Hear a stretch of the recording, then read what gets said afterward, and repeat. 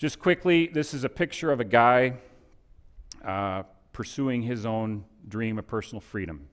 He's on a customized, vintage, old-school chopper Harley in Sweden. He also happens to be the head of motorcycle design for BMW motorcycles. But that's not the point. The point is, he met with some of our designers in Milan last fall at the motorcycle show, and he had a very simple request for our design team. And he said, please, please continue to do what you do. And they were like, what do you mean? I use you guys as an example all the time with my manufacturing folks that say it can't be done. And I say, if it can't be done, how come Harley's doing it? And you guys just continue to push finishes, push materials, push the boundaries and the limits, and challenge the people who say it can't be done. Because if it isn't hard, it isn't worth doing. And our design team, our stylists believe that if it's hard to do, it's hard to follow.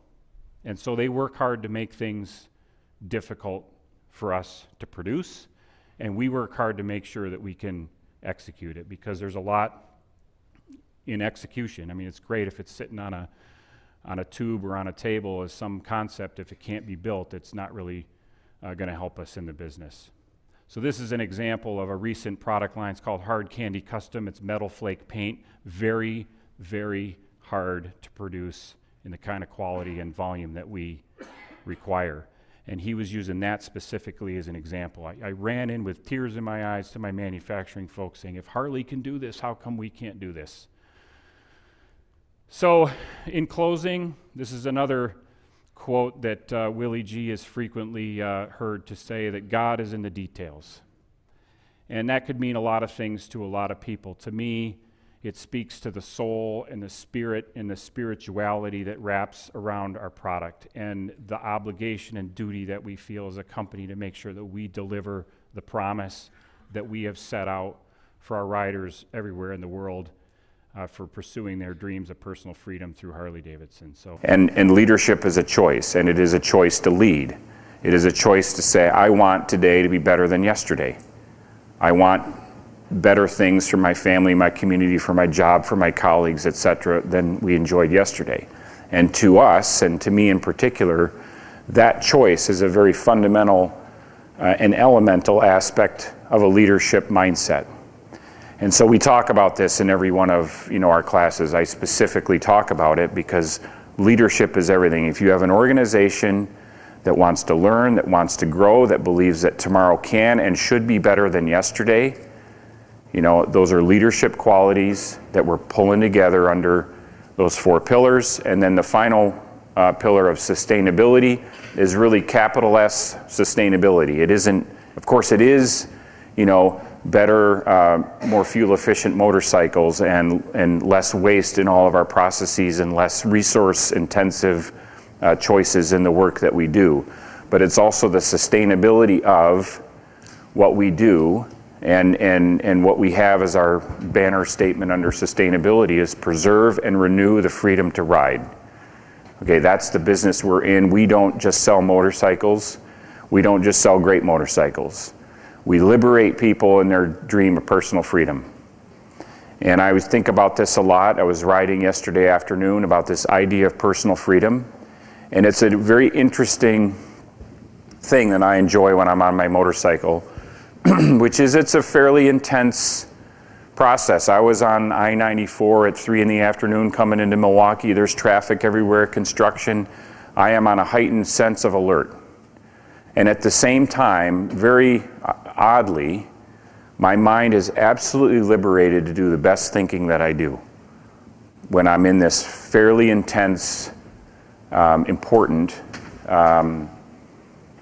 experience. And it literally frees my mind to get to places where I can't otherwise get to. So this dimension of personal freedom applies across our business for our customers across the world in many ways. It isn't about cultures. It isn't about borders. It isn't about generations. And we believe that what we do for people is much greater than they're able to get otherwise, and certainly on any other motorcycle brand. And the sustainability of all that is a big part of our business. So growth, continuous improvement, leadership, and sustainability. You know, we're looking for a culture, right? And we have a culture. And I already talked about some of the things that are just remarkably strong about our culture, right? There's some things that are particularly tough about our culture that we're working on through all these means to change. You know, we have this thing called the brand legend.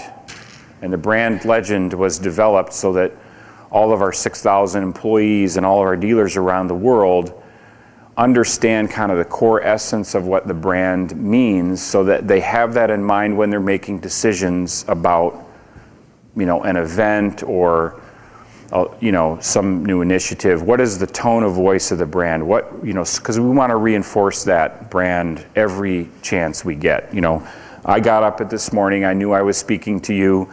I figured you'd be dressed more or less like you're dressed. I wore my business dress, which is, you know, jeans and a Harley shirt and a Harley belt. That's where it stops.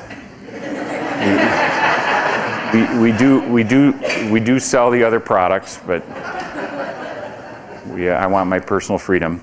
So, and as I've said to other groups, I would rather, you know, explain to a banker why I'm dressed like this than to a biker why I'm in a suit. Okay? Yeah. Because this is a reinforcing statement about what Harley Davidson's all about, and we have to make those reinforcing statements everywhere. What does rebel mean in the four walls of the company?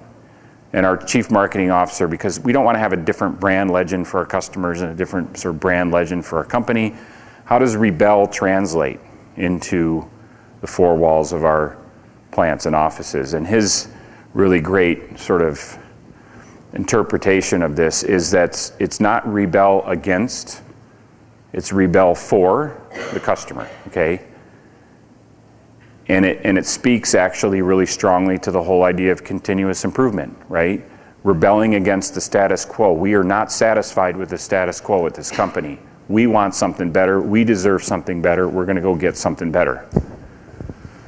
So, you know, this is all kind of the whole sort of cultural journey that we are on.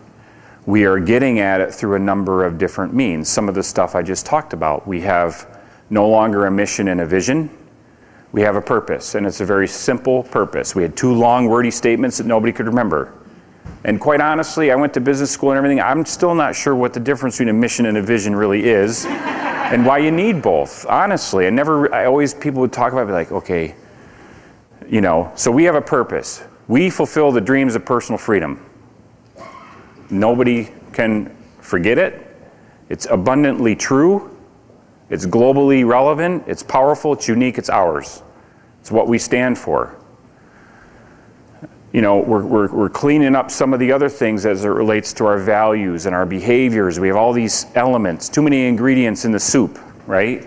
How do we clarify it for our employees? So we're doing more work on that. We're having these discussions openly with employees. This brand legend thing I talked about, you know, I share with every employee group, because it's important for them to know what it is we want to preserve about our rich culture and how we need to adapt it into something that's more sustainable, more powerful for our future.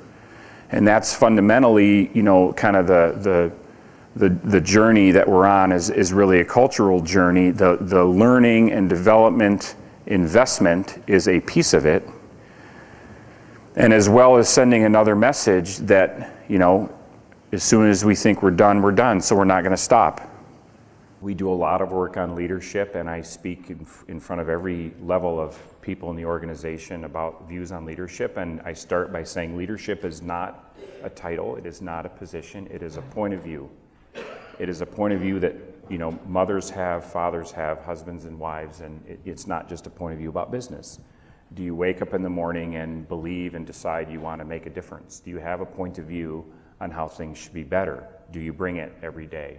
Do we have an environment where people get to bring it, and where titles don't matter and positions don't matter, that it's all about subordinating the personal agenda for the strategy of the company and for us, the purpose of the company, and how does everybody come together around that. And when you have that, when you have a group of people that bring kind of those attributes, you have an environment that celebrates it, amazing things can happen.